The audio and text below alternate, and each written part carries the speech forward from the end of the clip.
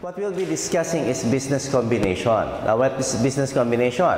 This is when two or more businesses will combine their resources to form one entity.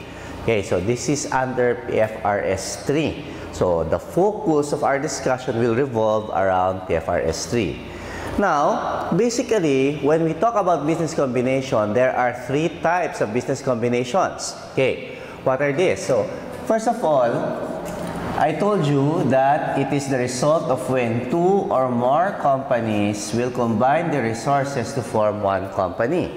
Now, let's say we have here entity A and entity B. Now, they may be corporations, they may be sole proprietors, they may be partnerships. It will not matter. Okay, now what are they going to do? A and B will combine the resource.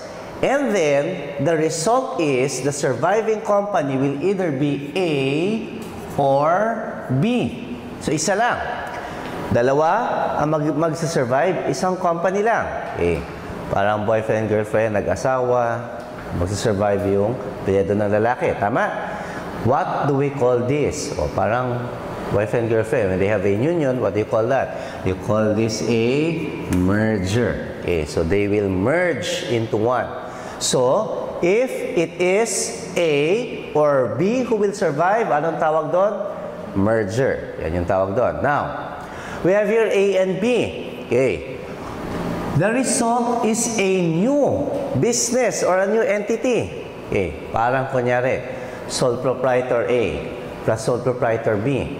If two sole proprietors will combine their resources to form one entity, anong tawag doon? Anong tawag doon? Parang diniscuss natin yun. Partnership, di ba? Partnership. They will form a partnership. So, it's already a totally different entity, correct? What do we call this? We now call this a consolidation.